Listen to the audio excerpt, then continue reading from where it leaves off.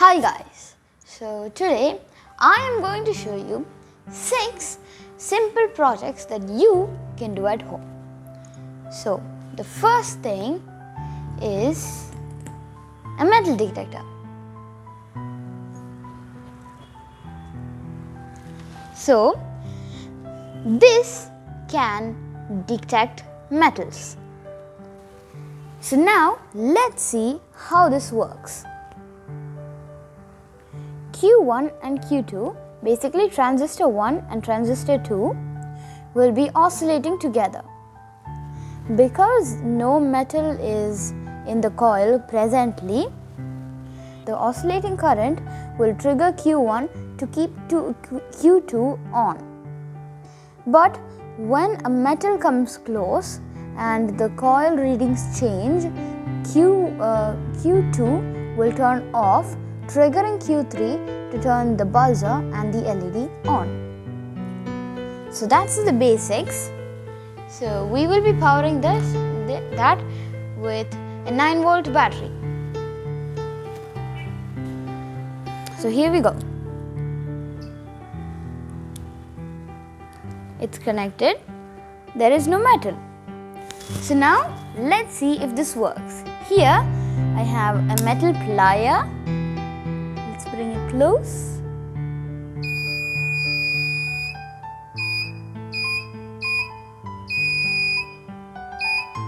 So it can detect it. So next, let me take my hand.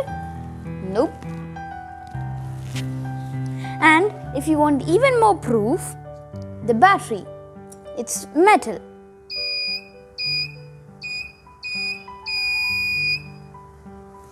Now, I have a water bottle here, and to prove it again, it only detects metal.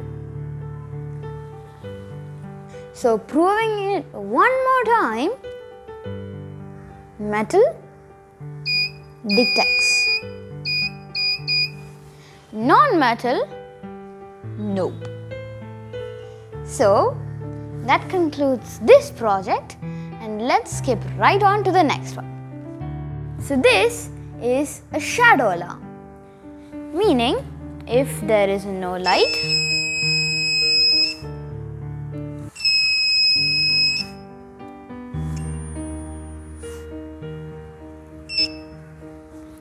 so what happens is, there is this potentiometer which supplies the LDR or light dependent resistor, which sends its signal to a processor which inverts the signal, and a few more steps later it gets to the LED and the buzzer.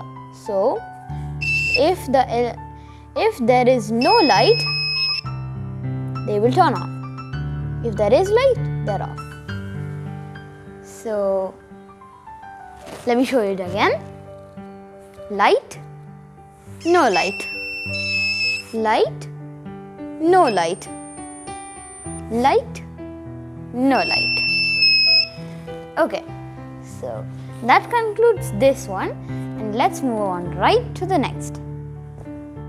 Don't be afraid when you see this complicated mess of transistors, resistors, diodes, LEDs, and one microphone. Oh yeah, can't forget the capacitors. So, what is this? As the name suggests, it's a clap switch. Basically, the mic sends its data to one transistor, which amplifies the signal, and it gets resisted down by quite a few resistors, and the rest is a flip-flop and an LED driver. So that's the basics. Basically, when the microphone receives a volume higher than what it considers to be a clap, the LEDs turn on, else off. So let's see it in action. So I am powering this one. The LED turns on, and as you can see, the lights have turned on, meaning it detected my clap. And to show it again, first unplug it. So to show it again, here's it all reset. See, it turned on. For more proof, I'm going to do it once again. Here you go. I clapped, the mic detected it, the transistors did its thing.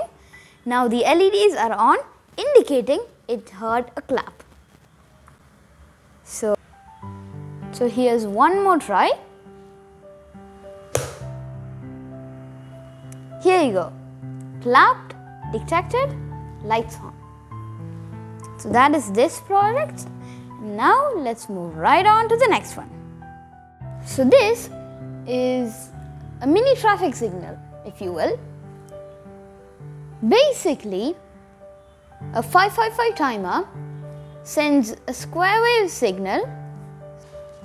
So the 555 timer emits a square wave signal similar to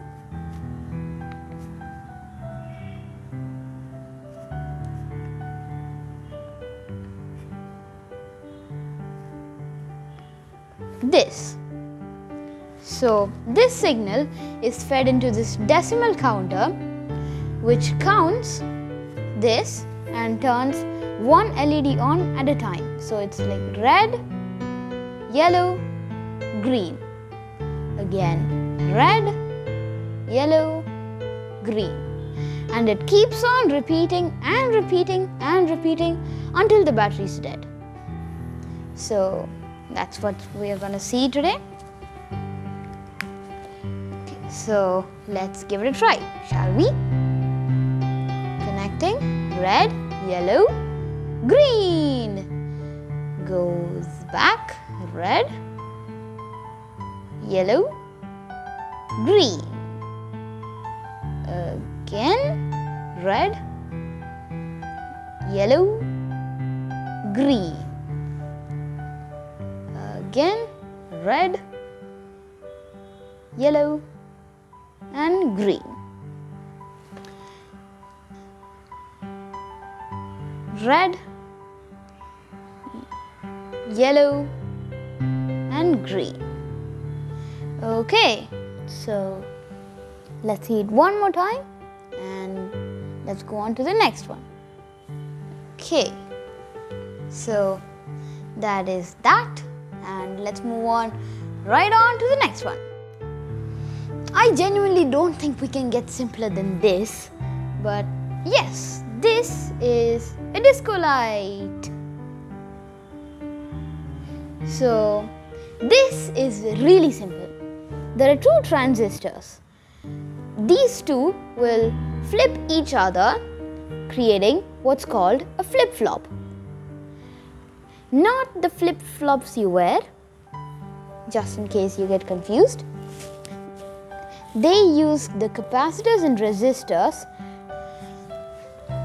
So how this works is, this transistor, when it's on, it supplies power to this transistor's gate, and so it turns on. But then this transistor doesn't get any power, so it turns off. But then when this has power, it sends a signal to its base. So it turns on, it doesn't have power, the cycle keeps repeating.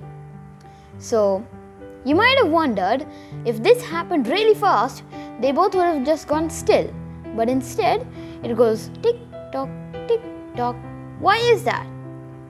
Basically, the capacitors and resistors over here slow down the signal sent so that this happens. Beautiful, right?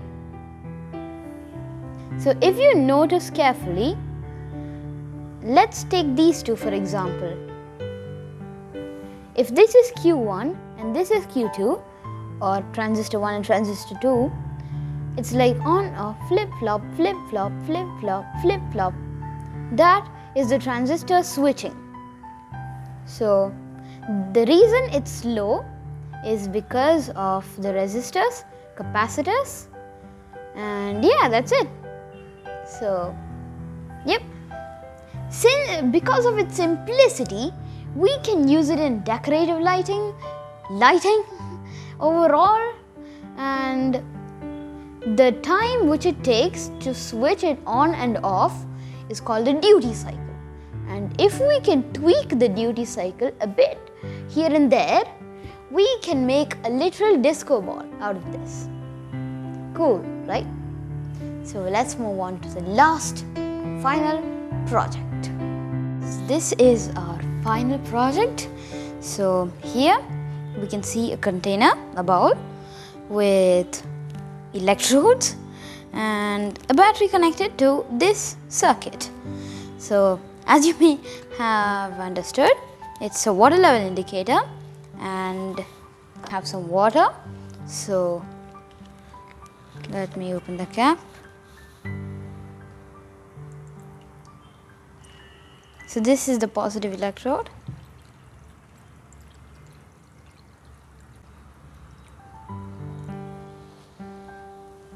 So as you can see here, the first LED is on, and when you look, the first one is here. So let's fill it up to the second one and see what happens.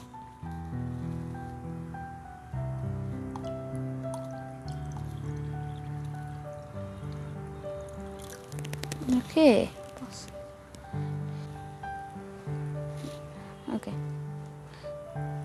Now as you can see, both the LEDs are on, and when we check here, it's filled till 2 points. So now let's add a bit more water.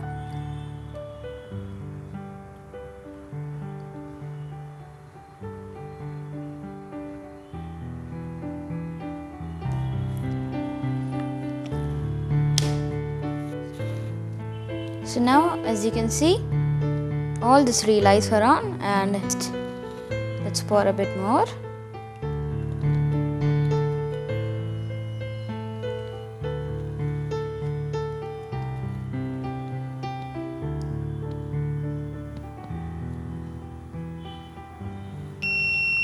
So as you can see, the buzzer is beeping, and if we check over here, all the way through. So this is the end of it. So yeah, let me disconnect the battery into. There are so many different, unique, useful products for us to experiment with in our free time. So this is just 6 of the ones I know. So thank you so much for watching, and see you in the next video. Till then, goodbye.